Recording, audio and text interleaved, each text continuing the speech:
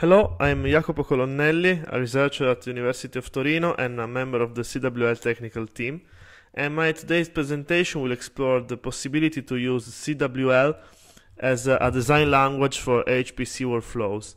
So are we there yet, or there's still something missing? First of all, it is crucial to understand which are the main patterns that compose HPC workflows in order to understand if CWL currently supports all of them or not. Commonly, when a scientist decides to model his scientific application as an explicit workflow using a workflow language, he's looking after features like portability, reproducibility, and reusability, which are crucial aspects of any serious scientific experiment. However, workflows bring more features that are important in many cases. For example, clarity and understandability, so that a reader can figure out all the steps of a complex scientific experiment. Provenance tracking, both prospective and retrospective, to understand all the details behind an experiment execution. Modularity, which fosters extensibility and maintainability of a scientific application. And even scalability, because since workflow models enclose explicit dependencies between loosely coupled steps of an application, it is commonly quite easy to separate the various components and running them at large scale, automating aspects like data movements, fault tolerance, scheduling, and so on and so forth. However, in the HPC community, the crucial aspect is performance. Applications must run fast at very large scales, and the control plane must not introduce any bottleneck in the overall execution. Along this line, as we will see in the rest of this presentation, the majority of patterns that we can find in HPC workflow aim at further optimize performance, either removing overheads for data movements by tightly coupling different steps of an application, or allowing some steps to run concurrently in order to remove unnecessary barriers in the overall execution. In 2017, Rafael Ferreira da Silva and his co-authors identified 5 main patterns for HPC workflows. The basic one, the sequential one, has a step T1 that starts processing its input data, terminates producing output data, and those output data are passed to another step T2, which can then start. Whenever T1 produces an iterable container as an output data, for example a list, the sequential pattern can be optimized by a parallel pattern in which several instances of T2 are spawned in parallel, each one processing a tile of T1's output data. Another optimization is the concurrent execution pattern, in which T1 and T2 execute at the same time, and T2 consumes the data produced by T1 as soon as they are available. Note that all those patterns can be encoded inside a directed acyclic graph. However, not all HPC applications are acyclic. For example, optimization problems, iterative simulations, or training workloads of deep neural networks are all examples of iterative workloads with need cycles. Indeed, the next pattern identified by Rafael and its co-authors is the iterative pattern, in which T1 starts, completes, triggering the execution of T2, and when T2 terminates producing its outputs, then a condition is evaluated by the workflow management system to check if another iteration of T1 with updated data is necessary, or if the workflow can proceed with subsequent steps. Another example of cyclic pattern is the tightly coupled pattern, in which steps T1 and T2 are executed at the same time, like in the concurrent case, but they keep exchanging partial results, so they work together. And finally, there is the external steering pattern, which is similar to iterative and concurrent patterns, but in this case, T1 and T2 are executed at the same time, and the output produced by T2 are examined by an external agent, for example a user, that can decide if he wants to modify or cancel or update the execution of step T1 or take some other action. Now, let's investigate which of those patterns are actually supported by the common workflow language. Obviously, it supports the sequential workflow pattern, and it also supports the parallel optimization pattern, in particular through the scatter-gather pattern, which is inside the CWL standard since version 1.0. It is possible to create multiple instances of a sub-workflow for each member of an input list, and it is also possible to create complex figures by combining multiple inputs using dot product or cross product operators. And finally, it is possible to have nested scatters at any level by using nested subworkflows. Regarding the iterative pattern, the bad news is that the official CWL standard up to version 1.2 does not support iterations. Indeed, CWL now can model only directed acyclic graphs. However, there is also a good news, because a CWL2 loop extension has already been released to support iterative workflows, and at least the reference implementation CWL tool and the StreamFlow workflow management system already support such feature. Plus, the same extension with slight modification is currently being evaluated for the inclusion in CWL version 1.3.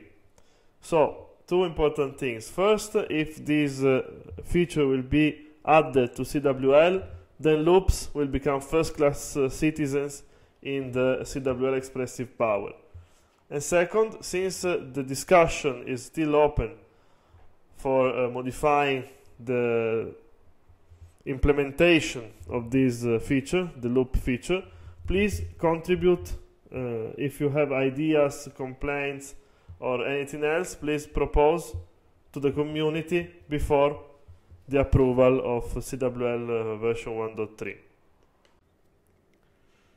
Unfortunately, the support for the concurrent optimization pattern is much less mature up to now in the CWL standard. Indeed, the concurrent optimization pattern requires streaming capabilities, because step T1 must stream its output tokens to step T2, and it also requires co-scheduling, because T1 and T2 must be scheduled and started at the same time. CWL by itself does not support explicit stream types to connect ports, so users have no way to explicitly require a streaming connection between two steps. But fortunately, the CWL structure is regular enough to allow for some automatic conversions of arrays into streams of tokens. For example, if I have a gather followed by a scatter, I can fuse the two patterns together in a streaming connection, and something very similar can be also done for loops, preserving the outputs of all iterations inside an array, followed by a scatter pattern. However, there are two problems here. The first is that these optimizations are totally left to the workflow management system implementation, and so they can vary from one system to another. And second, there are some cases in which it is very difficult to infer the actual dependencies and determine if an optimization is safe or not. For example, in case of JavaScript expression fields like value from, and the consequence of that is that many potential optimization cannot be exploited. For the external steering pattern, Note that it can always be modeled as a combination of concurrent and iterative pattern if we create a step T3 that encloses the external interaction inside its internal business logic. So the output of T3 is emitted and passed to the workflow management system that evaluates a condition and affects the behavior of step T1. Given that, all the limitations discussed before for the concurrent pattern also apply to the external steering one. Finally, we have the coupling pattern, in which two or more steps of our flow are executed at the same time and keep exchanging data while progressing. And unfortunately, the CWL support for this pattern is almost none. Indeed, this pattern requires co-scheduling and potentially also co-location of multiple steps, explicit design of communication channels between input and output ports of different steps to encode this pattern explicitly, and finally an application-agnostic communication protocol to allow multiple steps to communicate to each other. But CWL does not support neither co-scheduling nor co-location, and it cannot specify communication channel types between different steps. And finally, it offers a limited support for streaming the file contents between subsequent steps, but this is just an optimization and not a requirement. Given the discussion so far, it should be clear that CWL offers a partial support for HPC workflows. But in practice, how far are we from being able to model an HPC workflow using CWL? Recently, CWL has been included into two European projects funded by the Euro-HPC joint undertaking, the Across project and the EUPEX project. In both cases, CWL will be used as the design language to model large-scale HPC workflows in a diverse set of scientific domains: aeronautics, climate, energy, and geoscience. In both projects, the CWL workflows will be orchestrated at scale by the StreamFlow workflow management system, developed and maintained at University of Torino. StreamFlow is able to orchestrate distributed CWL workflows on top of mixed cloud HPC facilities by communicating with HPC queue managers like Slurm, PBS, and HyperQ, and also with cloud orchestrators like Kubernetes. As I said before in this presentation, StreamFlow already supports the CWL tool loop extension to inject iterative patterns inside the CWL standard, and also it will optimize workflow executions by rewriting the workflow graph, trying to inject the concurrent optimization pattern whenever it is safe. The Across project contains three different workflows that will be modeled in CWL. The first one is the simulation of an aero engine turbine use case brought by Avio Aero. As we can see by looking at the picture, this is a very large iterative simulation workflow in which one of the sub-steps can be optimized through a concurrent execution pattern. Indeed, the outputs of the Urans simulation step can be processed by the remaining steps of the workflow before the Uran step terminates. The second workflow in the Across project is a hydrometeorological use case brought by ECMWF. This is a very large-scale workflow that contains two different parallel patterns, which can be encoded by the scatter CWL feature, and also a concurrent optimization pattern, which is in reality an external steering pattern, which fuses with the second parallel figure. This is the third and last use case in the Across project, and it is a carbon sequestration workflow brought by Syntef. In this case, we have a quite large ensemble of independent simulation steps, which can be modeled by a CWL scatter directive, followed by an iteration to improve the result of the simulation. In the last case, we have a probabilistic seismic engineering workflow provided by INGV in the context of a EUPEX European project. This workflow comes with a very large-scale parallel pattern, which is an ensemble of a huge number of simulation steps, followed by a reduce. Note that in this case, what we want to achieve is to mix parallel and concurrent patterns to perform the reduce on the fly, instead of waiting all the simulation steps to terminate before starting the sum.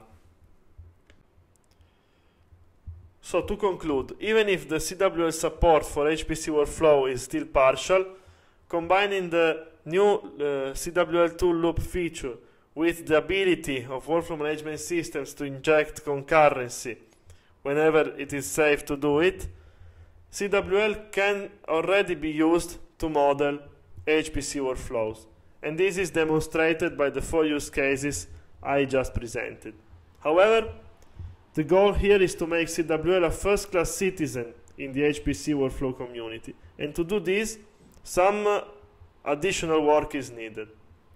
What we would like to do is to finalize the support for iterative patterns and discuss support for concurrent patterns and even for coupling patterns, even if this last case is quite difficult to be achieved with CWL. However, we would like to do this without sacrificing the ease of usage and the ease of implementation of CWL in the name of pure performance optimization. And also, we don't want to privilege HPC over other CWL application fields like genomics or bioinformatics.